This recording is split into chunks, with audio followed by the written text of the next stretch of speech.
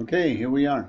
A Future Shock, a best-selling novel by Alvin Toffler, sociologist and futurist, sociólogo y futurista.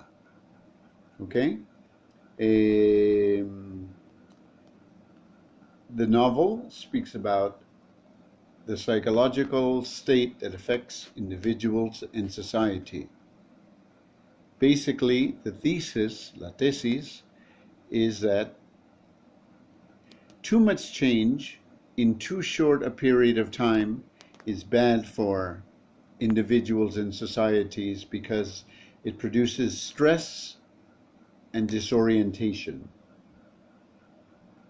Okay?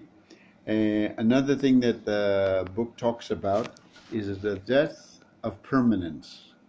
La muerte de la permanencia. And remember that there's also a documentary on YouTube based on the book. Documentary is documental.